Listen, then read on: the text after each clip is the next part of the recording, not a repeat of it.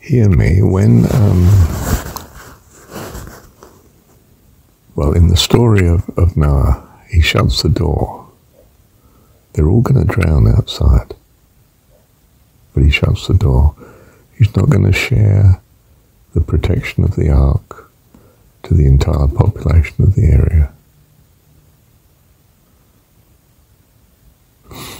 Widows might, not the widows might, sorry, the 5 virgins that put aside oil in the lamps did not share with the 5 that did not have the oil and hadn't made provision.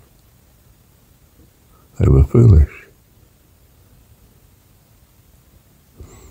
These are very hard. These are not sharing of your necessity, you see. If you share of your necessity, you, in effect, harm yourself. If you share of your surplus, you do not.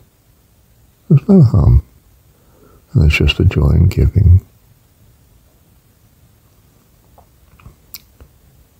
Do you see, I don't want God to suffer harm through his loving care of us. He gives of his surplus. He has an infinite surplus, of course, and so forth, but it doesn't harm him. And it would be a disaster if it did, because then, of course, we wouldn't have God to love, care, and protect us in the same way. He would be handicapped. I mean, not quite sure if that's reasonable. I mean, he's infinite. There is no limit to. But I'm not sure about that. But something of what I mean there. What I'm impressing upon you is that no, you don't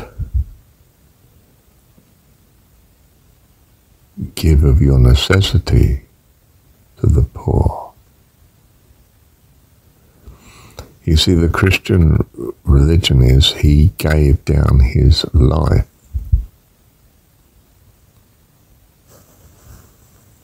That you might have life, but then it's contradicted in a sense in that we find he's resurrected and he's got eternal life. He didn't give away anything of value. He didn't lose his eternal life to you in giving you life. That's the difference. He gave of the petty things that didn't matter to him, the transitory time and the suffering, and perhaps he could avoid the suffering anyway with presence of mind. I mean, I'm not sure. I mean, in the story, he's an extraordinary being, isn't he? I mean, he's able to do amazing miracles. And he seems incredibly present in his mind on the cross, but then, in fairness, so did the 2 thieves. Not sure about things here at all. But I am clear that the Christian religion is up the creek in that it's he's giving up his life for you, but apparently he's not. He's got eternal life, and presumably he knows it.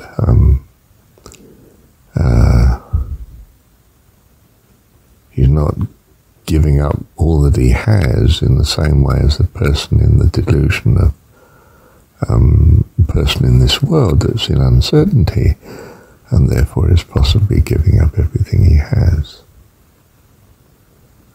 This is a person who knows he has life eternal with his Father in heaven. And as John 17 makes that very clear. So death doesn't mean the same to him as it would mean to someone in uncertainty, like, you know, the man in the street.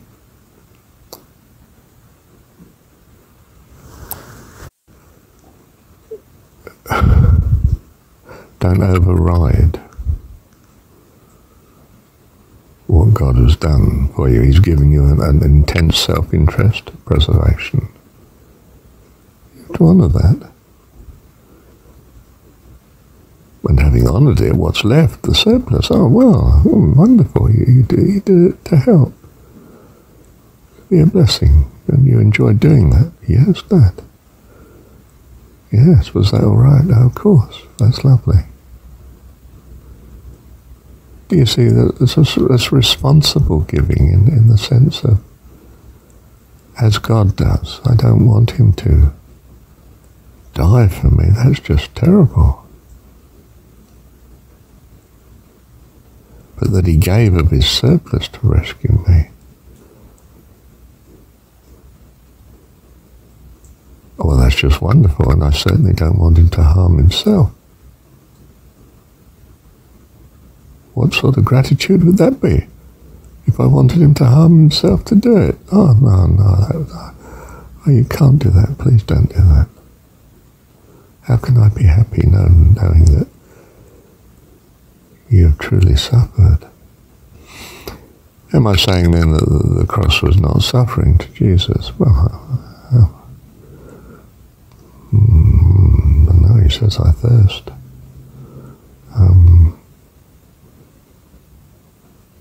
But what does he really mean when he says, I thirst? I just long to be with God.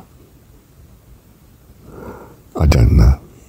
And I'm not meant to know. It's uncertainty. But do you get the message? I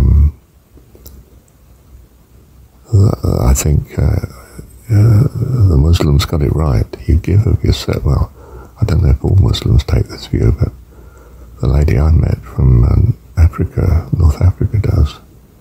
You give of your surplus. Well, you can really enjoy giving then, isn't it? It's not hurting you to give of the surplus. You love others more than hanging on to the surplus. Goodness gracious. Bless you. Thank you, Dad. To say more on this issue, again, the rich man, he's being told, well, he's very rich, you see. He's not the ordinary man in the street. He's a rich young ruler. He's got a lot of wealth. And we're saying the essential, you don't need anything like this surplus.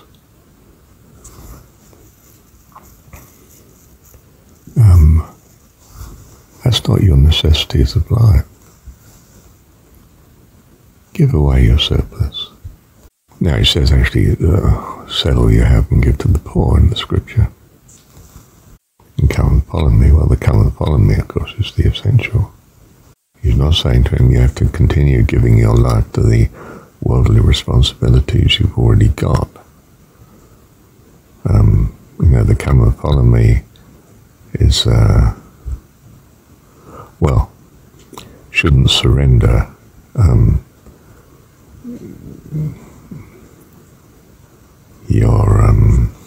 your life itself, your necessity, what's given to you a very basic survival self-interest. On the contrary, I want you to come and follow me. I don't want you to die in giving everything away. Give your body as well to some hungry animal or something. Or, give away even the food that's necessary to keep you alive. You have I was going to say a right to eat. I would like you to eat as much as I want them to eat, in fact. Obviously. We're not asking you to give up the necessities. We're asking you to give up the things that shouldn't be of too much value to you compared to the necessities to others. Do I have the best car so that you're deprived of the necessities of living? Doesn't sound quite right, does it? Do I give up my meals so that everyone else can eat? No, that doesn't sound quite right either. Your eating is as important to God as anyone else eating. If we think for a moment of the miraculous powers of Jesus in the story, why wasn't he using these miraculous powers to heal the whole world and to bind up Satan and so forth? Because that's not God's will. The Father's will, you see, is that they come to recognize him as Father, Dad. That's what Jesus was sent to do. The healings, the miracles and so on were to that end.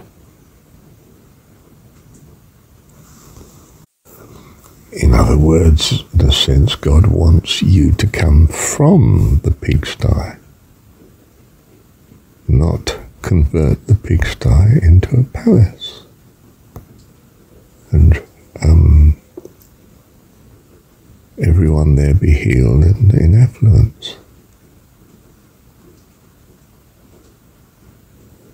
Do you see, you have the right to come from the pigsty because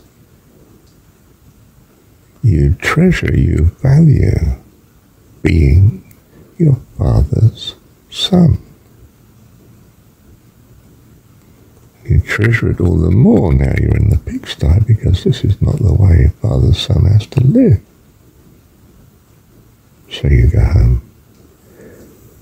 It is this memory, this thought, this remembrance, this realization that allows you to go back home. The others don't value this, they're still valuing the pigsty, unless they haven't heard, so you tell them they too can go back home. Not be in all happiness and fullness where they are. That's a pigsty. The pigsty is meant to be there precisely for people who need to experience the pigsty, like yourself needed to. And that's enough. You now have an abhorrence of the pigsty and you long to go home. Good, good. You value God. That's where you should be then. Welcome home, Haramai. Bless you. Thank you, Dad.